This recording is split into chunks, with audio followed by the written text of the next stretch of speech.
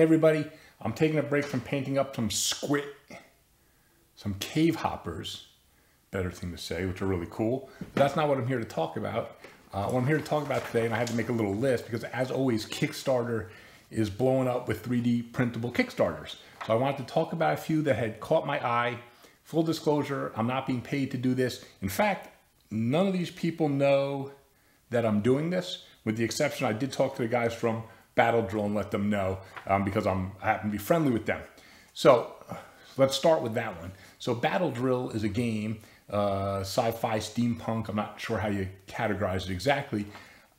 And full disclosure, on the original, this is part 2, on the original Battle Drill Kickstarter, which I think was over a year ago, I did do the supports for it, but I didn't do it this time around. I'm just too busy this time. But I did notice when they launched the Kickstarter, and once again, whether you play the game or not, for me, honestly, I don't play the game, but the figures are really cool. I think they have some really dynamic, really cool sci-fi figures. So anyway, I think it's worth checking out. And if you want to play the game, check out how the game is played and whatever. You might be interested in the game. That I don't know. But again, it has good figures, and I think it's very interesting. And I think the price is pretty decent also.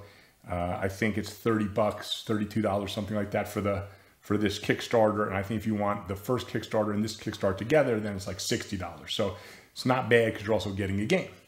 And like I said, I'll flash some pictures here.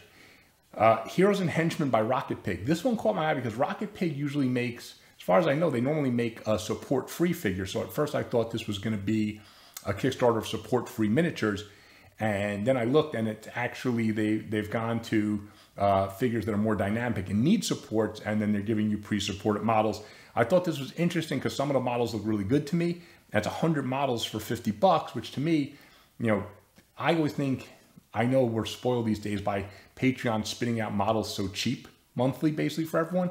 But on a Kickstarter, to me, anything less than $1 per STL, to me, is very reasonable. So this is 50 cents per STL. So 100 models, $50, I think is very, very reasonable. Take a look. They do have some very, very cool stuff.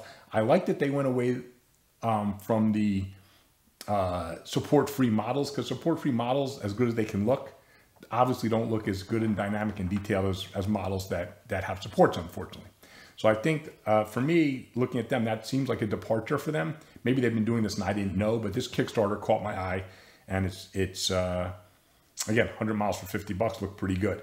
Then there's another one called Lost Souls, which also, again, if you're into the style of model, has some very cool models. And there, I think it's 60 models for almost $40. So again, under the $1 per STL price, I always think is a bargain still. And again, check that out, Lost Souls, see if those models appeal to you. I think for the people they appeal to, you're going to back this.